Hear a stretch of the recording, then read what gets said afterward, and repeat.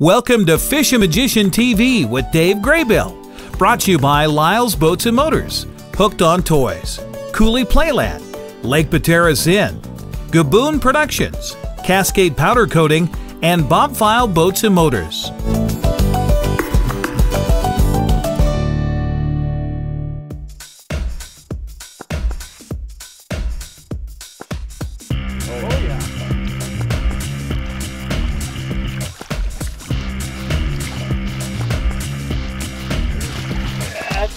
What we're looking for.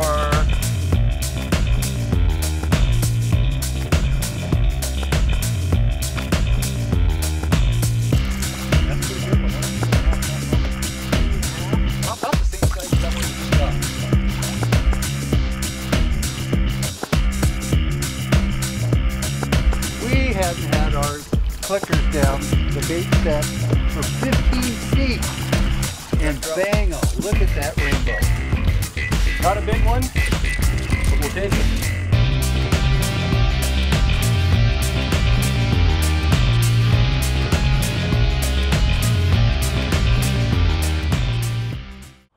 Well, it's spring, and that means things are starting to happen at Banks Lake.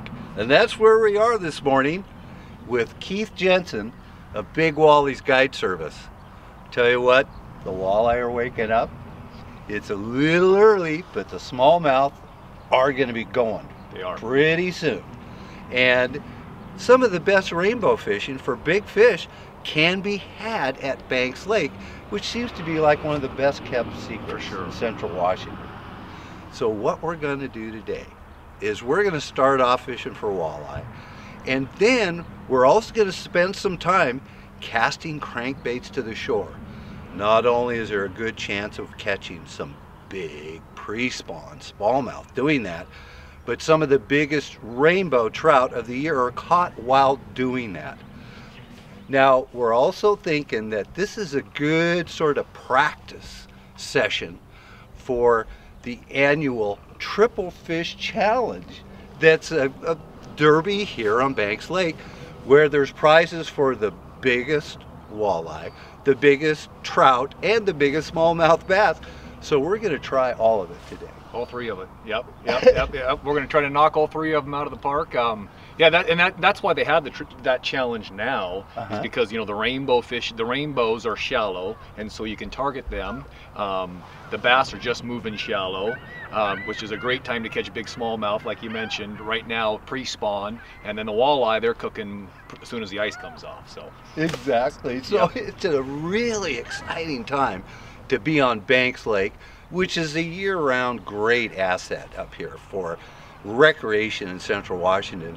And I can't tell you how excited I am to get on the water today, so let's get out and do it.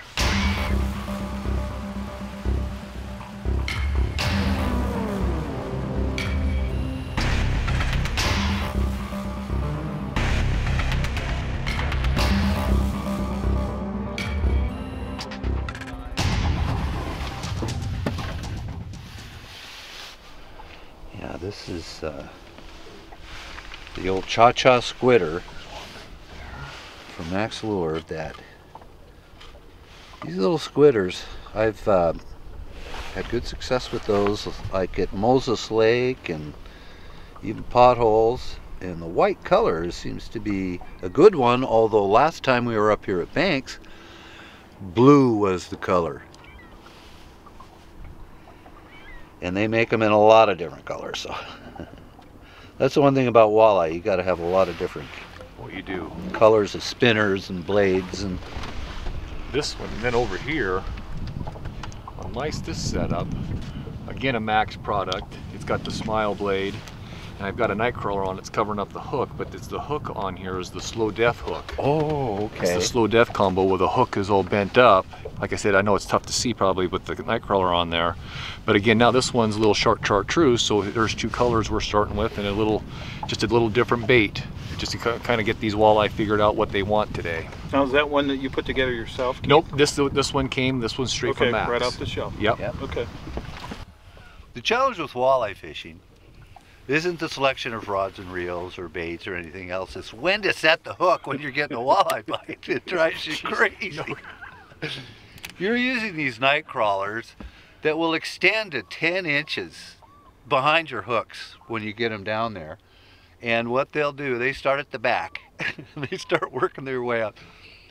It can be, some of the bites can be so aggressive that when you pull up your rig, your worm is folded over the top of your lure.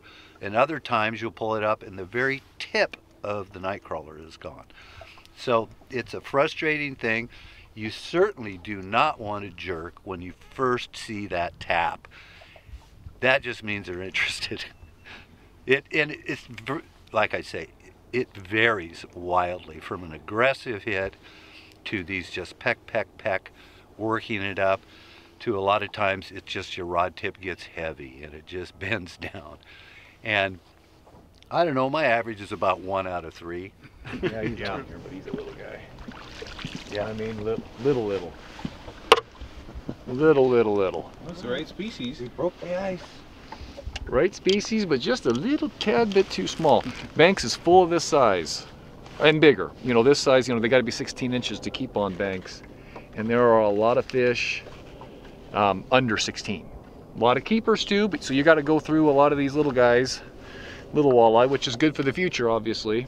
But you're weeding through these guys to get, you know, catch some keepers. Well, at least you didn't get all your worm. No, that's true. Yeah, crawler still looks good. Let him get back in there. Oh yeah, no worse for the wear. No, he's small. He's small. Yeah, but you hooked him, so. That's how it's been. It's been a lot of shorts. I mean, those are really short, but a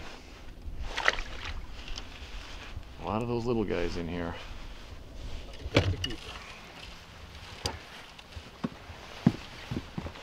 Oh yeah. Oh yeah. Oh yeah. Oh yeah. There he is.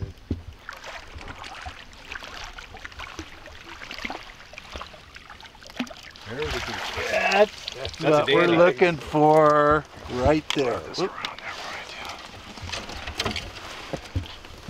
yeah. Look at that. That's a 20-incher. Pretty close. 1920. Oh yeah. Good job. Awesome. Look at that beauty. Perfect eating size. Oh, Keith, way to go. In the holder. Now that was definitely a different bite there. We watched that one. Yeah, and notice how, I mean, It just went. There was a tap and then it just loaded up. Yep. That's what you want to see every time. That's it. Oh. And that one came on that slow death with a purple smile blade. So whether or not that's going to be the ticket or not, one fish doesn't tell you the whole story, but it's a start. We'll stick this one in live well. That's a Well, good go start, through a few little ones to get a Yeah. nice one like that. That's worth it, definitely. It is, and that's been the story. I mean, I haven't really kept count of how many shorts you got to go through, like on average, Yeah. 5 or 6, 7 or 8. I don't know. It's somewhere in there before you get a keeper on banks, but it's worth it. Look. Probably don't need it. Look at that. Oh, great going, Keith. Oh man, look at that. I'm gonna have to come back here. That's one thing. I might need the net actually. This boat's a little bit higher.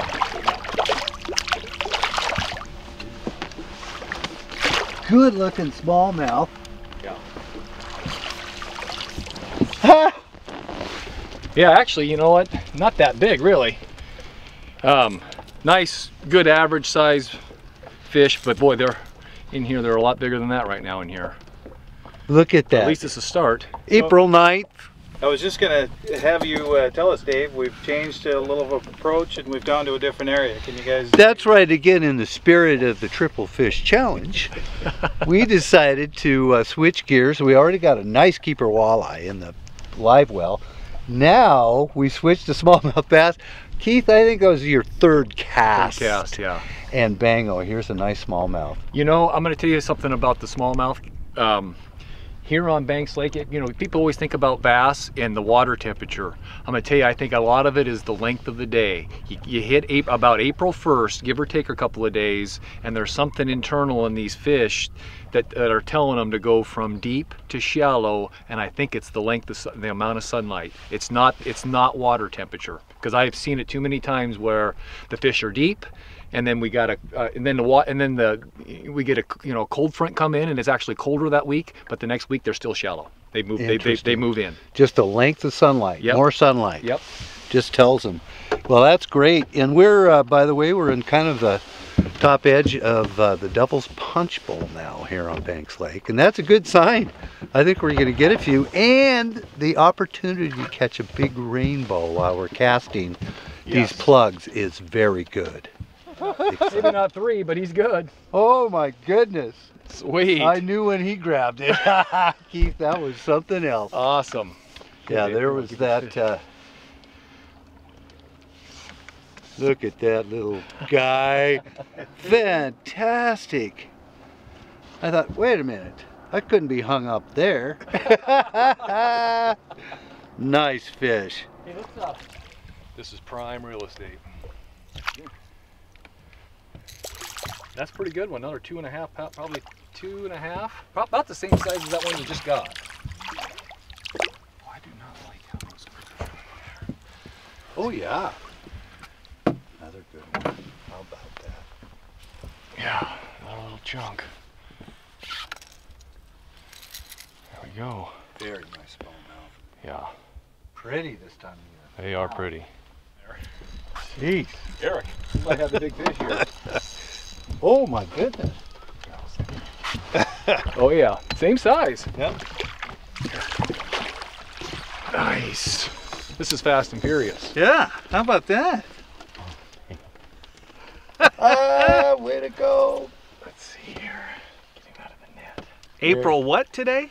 Yeah. What is today? Yeah, I'm telling you. The 9th. Yeah, the 9th. It's prime time. Smallmouth on April 9th. How about that? It. I love it. And you know, another thing is that we're inside the Devil's Punch Bowl, and this spot warms up the fastest on Banks.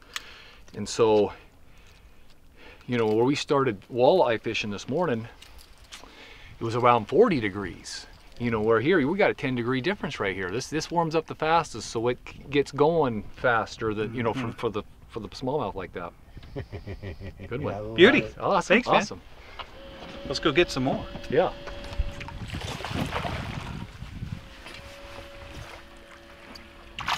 Wow. Holy cow, look at that dude. My good. Oops, sorry. You know what? Okay. I'm going to say that's the biggest smallmouth I've ever caught on Banks. Right there. Really? Pretty darn close. That's a That's a 4-pounder. I don't know if he's the biggest, but he's up there. How about that? Wow. That's what I like about these nets. Oh, I know. Look at that. That is a gorgeous smallmouth. This is so cool. That's a big one. That's easily a 4-pound smallmouth. Oh yeah.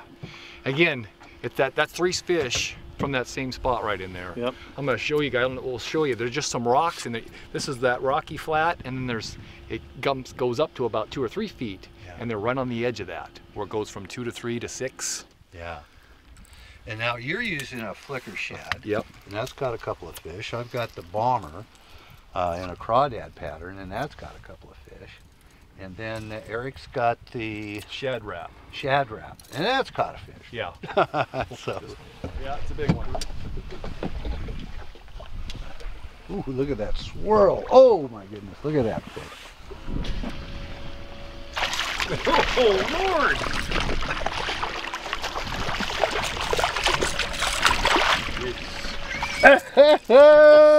Another pig. That's insane. That's insane. Wow. Holy smokes. Another nice. Not quite fish. as big, but boy, he's nice. That's pretty good.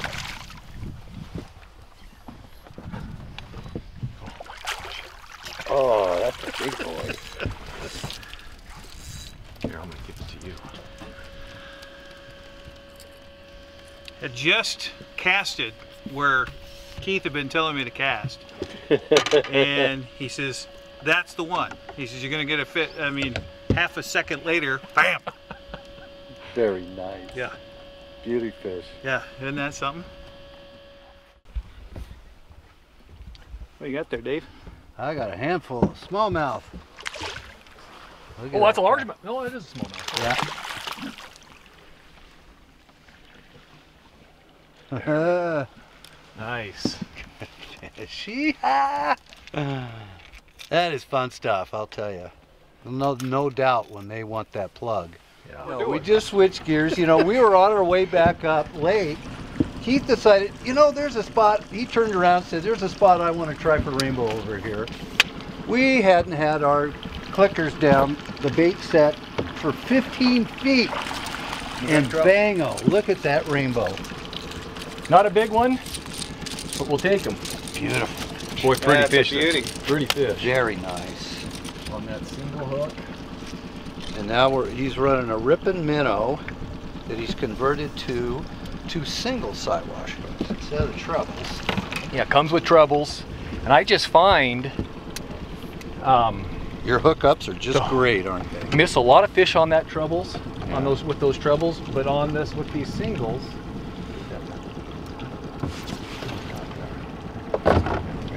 With And I these tell you, this feather stick rod, what a beautiful rod for this. It's awesome. It's super light. It would be a great kokanee rod. And when these rainbow, look at that rainbow. That's a gorgeous fish. When it hit, there's no doubt. That was tremendous. Come on. Beautiful rainbow trout. We'll stick them in the box. Yeah, We got it. We got the 3 anyway. that's right. Triple fish challenge. Keith made it look easy, man. We romped on the smallmouth over there on the other side, and that was a kick. And now I think we're probably going to catch a few rainbow. I tell you what, we didn't go far trolling that ripping minnow, and they ripped it. They ripped it. That is fun stuff. Come on. I just barely set that in the holder.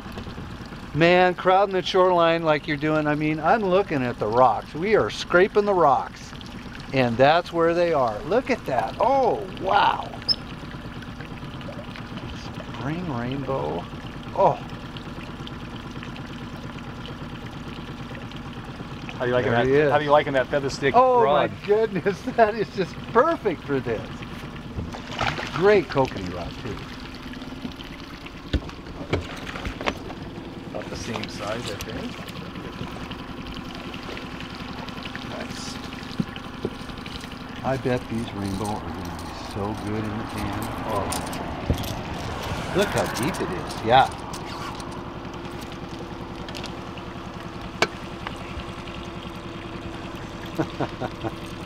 What do you think, Eric? I like it. This is a kick.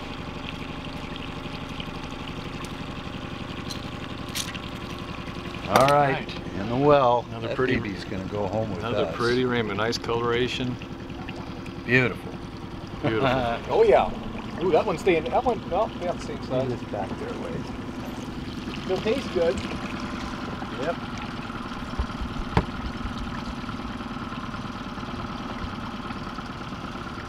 I thought you said it was slow up here.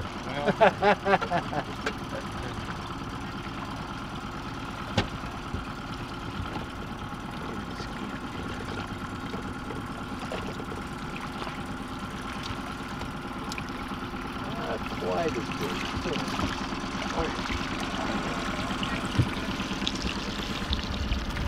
Oh, hey, there's another one. All right. Perfect eating size. Way back behind the boat there. Eric's got on it. I don't know if he's still there. Yeah, he's there. Is he there? Came on the shad wrap. Yeah, man, Keith, you were talking earlier about your fishing so close. You put your lines way back. Yes. Way back, because I do think we spook a few fish.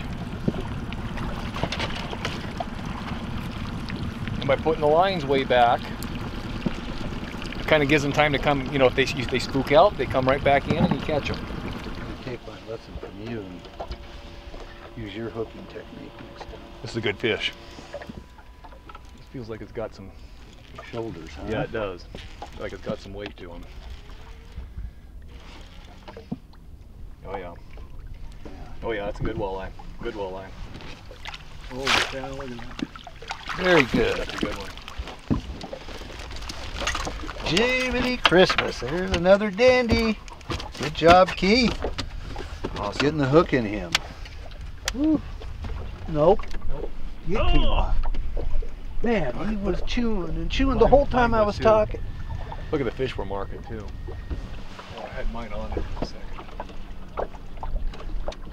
Oh man, he cut. It's gone. Walleye gone.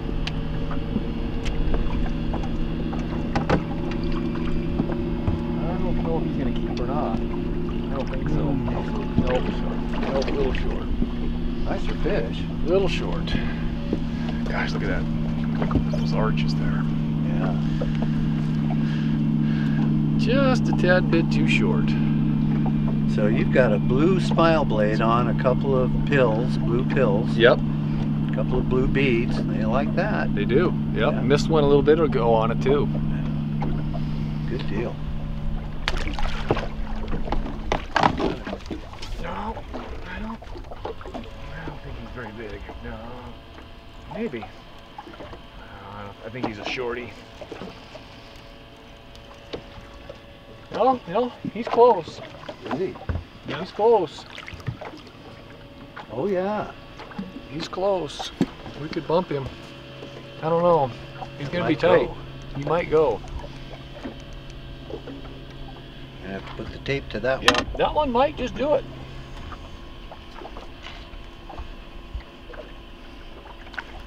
Oh, he's skinny. But long. Long is what counts. He is boy, he is skinny. Well, Keith Jensen, this was a great day on Banks Lake, I'll tell you. You know, we came up here with the challenge of trying to catch 3 different species: walleye, smallmouth bass, and rainbow trout. And I thought, well, walleye, yeah, this time of year you can probably catch some walleye, you know. Smallmouth bass, this is awful early. This is going to be tough. And rainbow, yeah, sure, we could probably catch some rainbow. Actually, we had the best fishing for smallmouth bass than anything else. By far, yeah. And, you know, Keith thought we would too. He knows Banks well enough to know, and the places to go well enough, that we romped on the smallmouth bass. It was fun. Walleye fishing was tough today, but we still got 3 keepers in the cooler, and we only spent part of our day doing that. And we didn't spend that much time fishing for rainbow trout either, but we got some dandies as well. So I'll tell you what, this is just a great showcase for what can happen in the early spring, really, here at Banks Lake. And I tell you, wouldn't you say Banks Lake is probably a good spot to come in the springtime? Oh, big time for everything. I mean, you know, like we did today for multi-species, or if you want to just target one, springtime, everything is just getting going. It's a great time to be here. Oh, it really is. You know, and poor Keith, okay, we got some walleye. Well, now let's try this. Okay, now let's try this. He did it all, and we had a great time doing it. Thank you so much, Keith, for just a great day on the water here at Banks Lake. And if you want to have a great day, not only at Banks Lake, but several other different waters here in Central Washington for walleye and bass and even rainbow trout, Keith Jensen, Big Wally's Guide Service. Go to bigwallysguideservice.com to find your website. Yep. And you'll find all the other contact information there.